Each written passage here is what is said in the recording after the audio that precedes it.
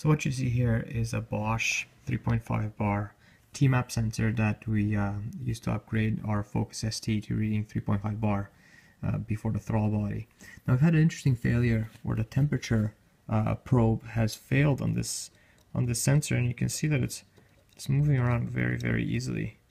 And actually, we compared it to the OEM sensor, and the OEM sensor is quite a bit different. This is the OEM sensor that sits in the charge piping on the Focus ST.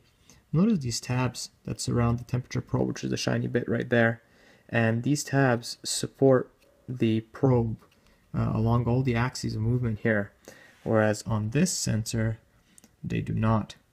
So we'll be working on a solution to make this 3.5 bar a little bit more reliable for the people that are going to need it for the higher boost applications.